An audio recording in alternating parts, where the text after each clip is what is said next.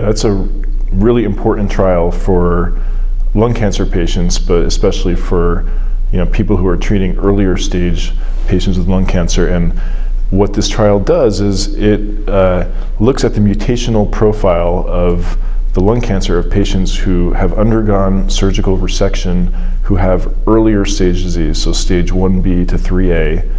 And it allows them to receive standard therapy, but then based on their mutational profile, they get additional therapies if they have certain changes. So there's actually 3 separate trials within the trial. One is for patients with sensitizing EGFR mutations who get erlotinib or observation.